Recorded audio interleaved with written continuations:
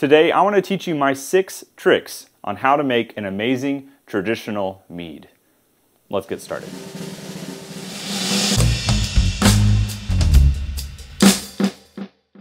You might be asking, what is a traditional mead? If you've never made mead before, it is just honey and water and yeast. No fruit, no spices, no alternative flavors. So it is literally just taking whatever honey you got, whether it be as simple as clover, wildflower, all the way to the extremes of radish, avocado, whatever you have, and converting it into this beautiful beverage called mead. I have 2 traditional meads in front of me, and I love to do this because it's fun to see what flavors honey provides. Every honey is different, every wildflower honey is different, so you can always have some fun tasting and testing different honeys around you. So let's go ahead and talk about how to make that great traditional mead. Whatever honey you have, step 1 to make a great traditional mead is to have high quality honey. There is a lot of honey out there that is not true honey. It might be, I almost said the word laced. It might have sugars that aren't honey based in there. It might not be from the bees. It's really important that you do some research to find out if that honey is true. More than likely, if you got the honey for really cheap, probably not real honey. Why does this matter? You can taste a huge difference when you buy, let's say, something that does have corn syrup or any of these alternative sugars in it. When you stack it up against a mead that's featuring true honey that has not been messed with. Now, I say not been messed with in that you want to also find honey that is unpasteurized if possible, which is the process where they heat it up a bunch, and unfiltered. Sometimes honey providers will heat up the honey to help get it into the vessel container, and if you stay below a certain temperature range that it stays unpasteurized. One quick identifier of good quality honey is if it is crystallized, it is probably good quality. And that's just because of how that process works. When you start to filter honey or you don't have true honey in there and it's never crystallizing, something's wrong. So crystallized honey is actually a good thing. You just warm it up slightly and you can use it. Start with good honey. First step, buy nice honey. Tip number 2 is to check your water. Now I know that seems simple, but with as simple as a traditional mead is, as simple as it is, I should say, the honey, water, yeast, you only have 3 ingredients you're really hiding behind, or you can hide behind, and that's not a lot of coverage. Your water is one of the biggest parts of that. Of course the honey is, like we just talked about, but the water profile is important. If you're sketched out by your water, you won't drink a glass of tap water at your own house, I probably would not use your tap water to brew with. I'd just go ahead and go to the store, buy yourself a gallon of water, it's pretty cheap, normally about $1, and use that as your base. All water around is different. Your water might be awesome, and that's great, but just make sure your water doesn't have any hard chemicals in it, or it doesn't have things that are going to mess with the fermentation, stuff like the pH balance of it. Sometimes they put different chlorides and stuff like that in tap water to help make them sanitary and all those things, so those can play with the water.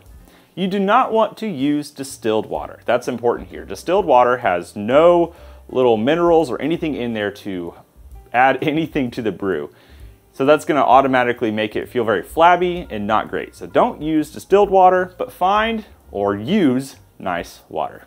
Tip number 3, you need to pick a yeast that is going to be complementary to whatever flavor you're going for. Let's say you're using orange blossom honey, which has a tropical note to it, obviously.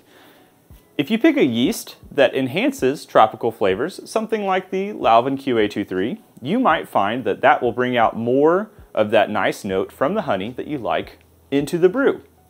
So when you pick a yeast and you're looking for whatever profile, it's easy to taste your honey and go, ooh, I get notes of this and I get notes of this, or whatever you're doing there. Google it and say, what kind of yeast would get me is good for berry profiles? I'm using a blueberry honey and I want to use a yeast that will really help with that. Well, you can Google it and normally find some answers online that will help you sort that out.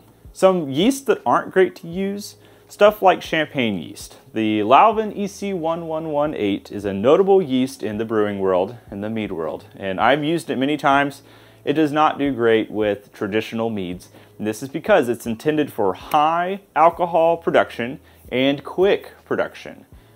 Most of the flavor profile, I should say a lot of the flavor profile, comes from the sensory, the smelling, and all those things as you taste.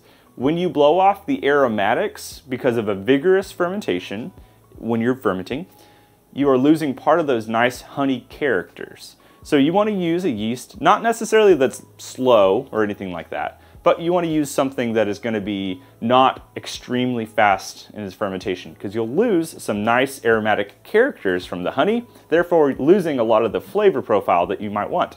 I've been talking a lot and I need a drink. So this is a macadamia nut traditional mead, and it is carbonated. Now you might ask yourself, based off of my note 3, how would I pick a yeast that is going to be highlighting nutty profile? Personally, I haven't found many that do that.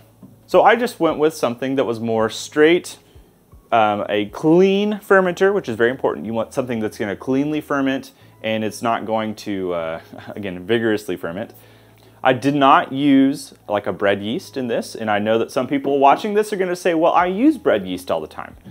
The problem with bread yeast is that it is not really brewer's grade specific, and so it doesn't have great stats. It doesn't really contribute anything to the profile in good ways, in my opinion. So I would stay away from it, maybe for your first brew, but a good little graduation step into more fermentation is to go ahead and invest in some wine yeast. You already spent like 20 bucks on honey.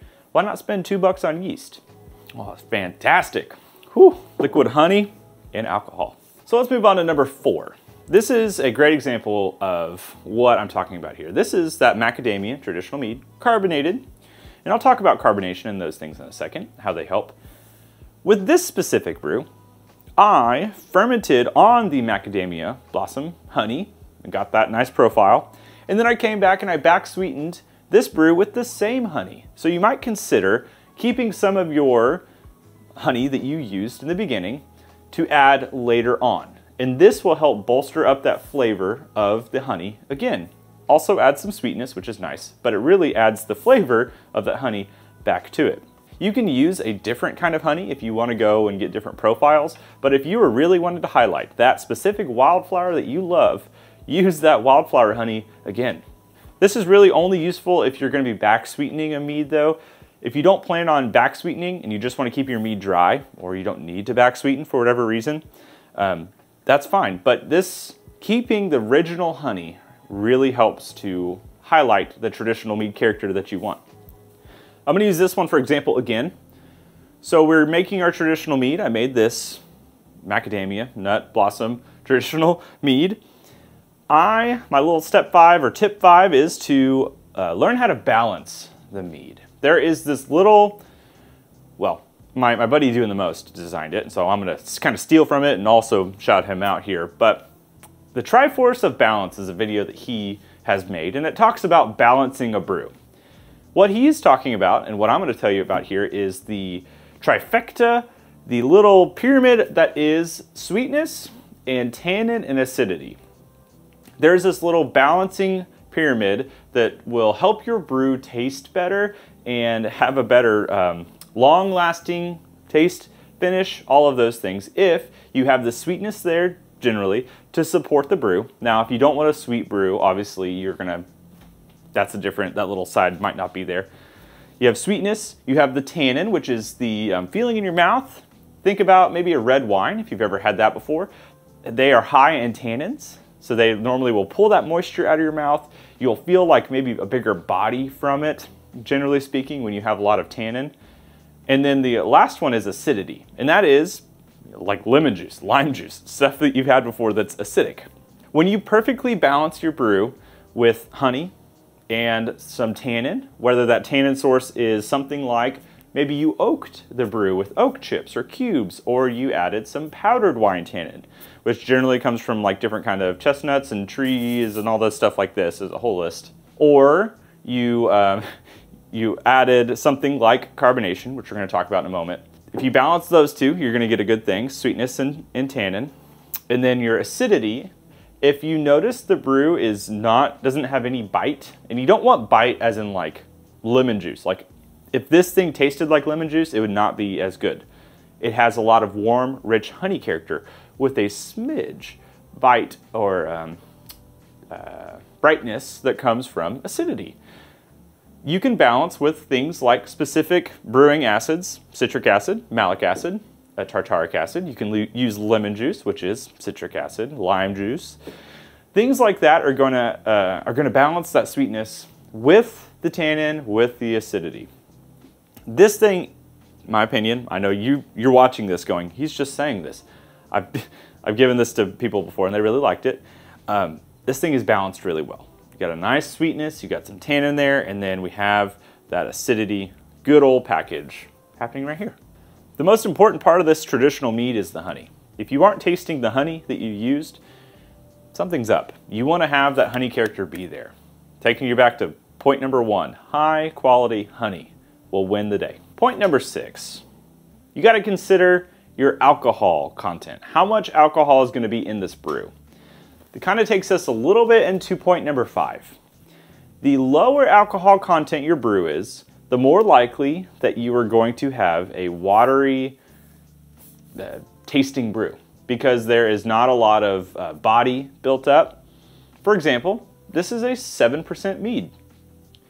I chose to carbonate this mead because I knew, especially after tasting it, or after it finished fermenting, I was like, this is not very full-bodied. It's kind of just watery, it washes down, you taste like the honey and all this, and that's great, but like I want this to have some long-lasting appeal. So the lower alcohol content, I'm gonna go ahead and say like 10% and I'll say 8% and below. You're gonna wanna do something to bolster body, to help that ABV. We're not changing the ABV by any means, but you are supporting it with carbonation or more tannin or something like that. I love carbonating low alcohol content meads because it just works well. I have tried to use a lot of powdered wine tannin or oak or stuff for like a 7% mead, and I'm not always super pleased with it, to be honest with you. It just doesn't seem like it's still got a watery element, like you're trying really hard to just fix it.